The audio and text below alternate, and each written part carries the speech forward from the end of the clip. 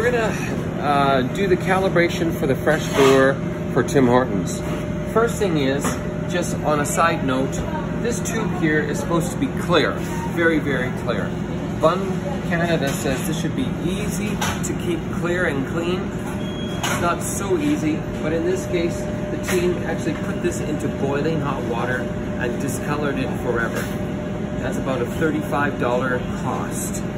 And so you really don't want to be doing that. So try your best to keep that nice and clean. So in terms of calibrating, we have to calibrate our spray head, and then we also have to calibrate bypass according to the instructions. So let's do the first one. So over here, there's a hidden button. I'm gonna press and hold. Calibration select. So we press original blend, and there it is. Spray head select, original blend. So that's 3 times original blend. And then we're gonna say yes here. Our server is ready. So yes, no, okay. And now we are ready to go.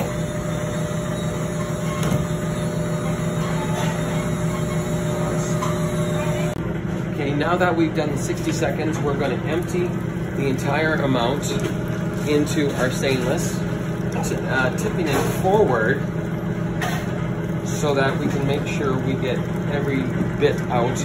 And as you can imagine, this is not nearly as accurate as some of the other machines because there will always be a little bit of water left in the paint. Okay, so we got the water out, and now I tared this and I put it onto ounces. We'll see if it works. Okay, it says I've got too much. So what we're gonna do, we're just gonna put a bit of water out and do half and half. So I've got 29.4, we'll say.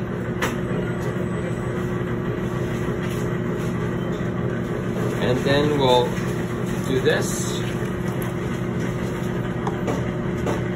13.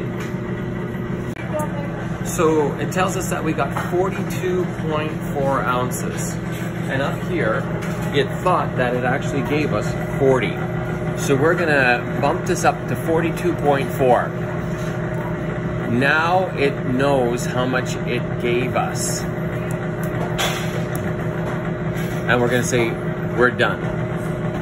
Now I'm gonna press, okay, bypass done. That's the old. And now we're gonna do the bypass calibration. Select it, container ready, yes. Original. Okay, so this is actually calibrating a different portion of the brew situation here called the bypass. Okay, so now that we've got the calibration amount, it thinks it gave us 39.5.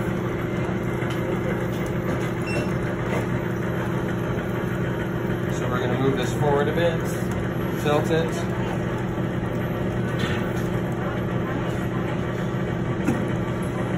We could try and read the amount in this graduated cylinder, but it's just not accurate enough. So like we did the last time, we're going to dump off a bit so that our scale doesn't go into error. And we got 21.8. And then the rest,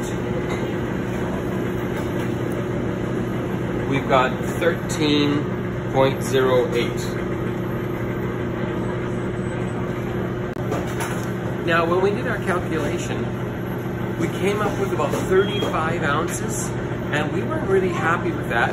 Don't know if something went wrong, so we're going to quickly do the bypass calibration one more time.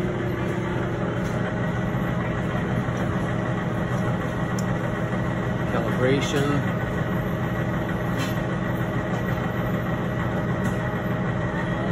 And now we're back to bypass. Container ready, yes. There we go.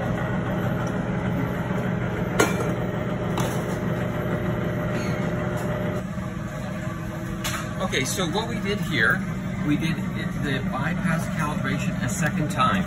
And when I read in here, I can see clearly, not that you can, that I'm sitting at 40, just above 40.